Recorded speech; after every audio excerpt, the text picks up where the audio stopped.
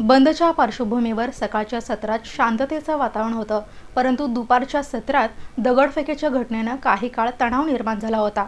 पाहूयात on the spot report. Maratha समाजाला आरक्षण मिळावं या मागणीसाठी मराठा क्रांती मोर्चा आणि सकल मराठा समाजाच्या वतीनं 30 जुलै रोजी सोलापूर शहर बंदची हाक दिली होती।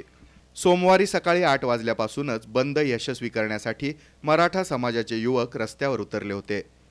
प्रारंभी मराठा क्रांती मोर्चाचे समन्वयक दिलीप कोल्हे, दास शेळके, प्रताप चव्हाण, श्रीकांत घाडगे, अमोल शिंदे, इंद्रजित पवार, योगेश पवार, किरण पवार, राम जाधव, राम गायकवाड, बाळासाहेब गायकवाड, महेश धाराशिवकर, शिरीष जगदाळे, बसपा गटनेते आनंद चंदनशिवे, माजी आमदार नरसय्या आडम, काँग्रेसचे गटनेते चेतन नरोटे, मतीन बागवान, व्यापारी संघटनेचे अशोक मुळीक, महेश सावंत, विजय पुकाळे यांच्यासह शेकडो समाज बांधव नवी पेठ येथील पारस इस्टेट येथे जमा झाले होते।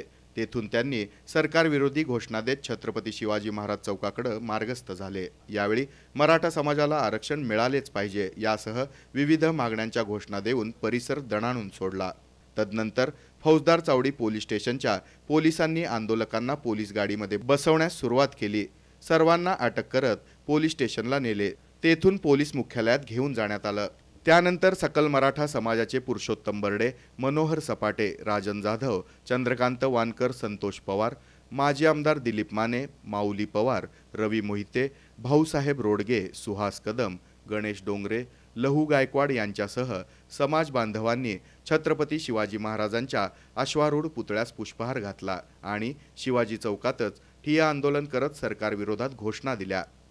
त्यानंतर शिवाजी महाराज चौकातील घोषणा देणाऱ्या सकल मराठा समाजाच्या सदस्यांना पोलिसांनी ताब्यात घेतलं आणि नवी वेस पोलीस चौकीमध्ये आणलं। तेथूनच त्यांना पोलीस मुख्यालयात नेण्यात आलं। या बंद दरम्यान जवळपास 600 आंदोलनकर्त्यांना पोलिसांनी ताब्यात घेऊन त्यांची सुटका केली।